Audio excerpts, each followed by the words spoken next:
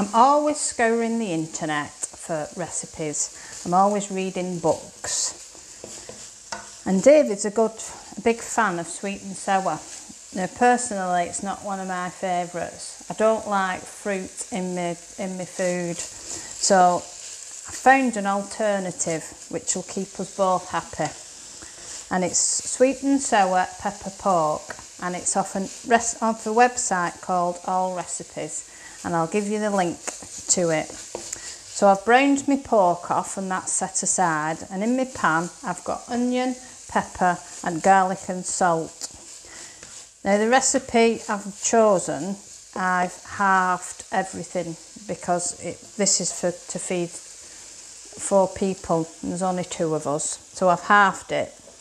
So in my peppers and my onions, I'm adding sugar and a tablespoon of plain flour.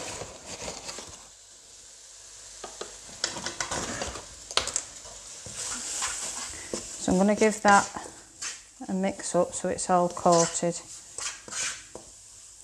on my onions and my peppers.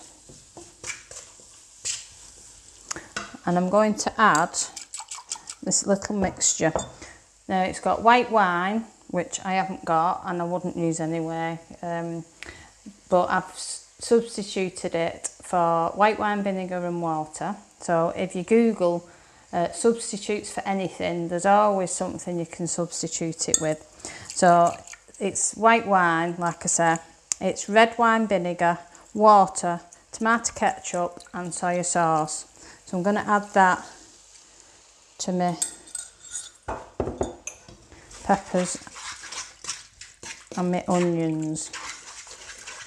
So the tomato ketchup and the wine will give it the sweet taste.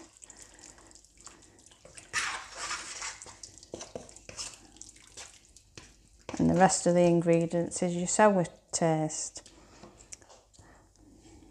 And then after that, I'm going to add a teaspoon of ground black pepper, cracked black pepper, Aldi. Put that in, mix it up. And because you've got the flour in it, this will thicken as it's cooking.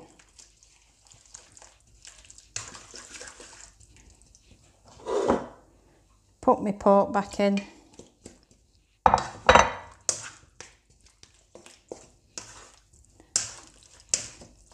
Get it all cooking.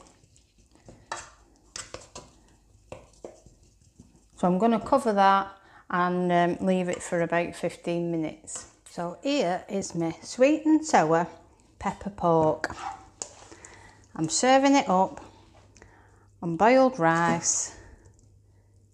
I might be tempted to have a few prawn crackers with it.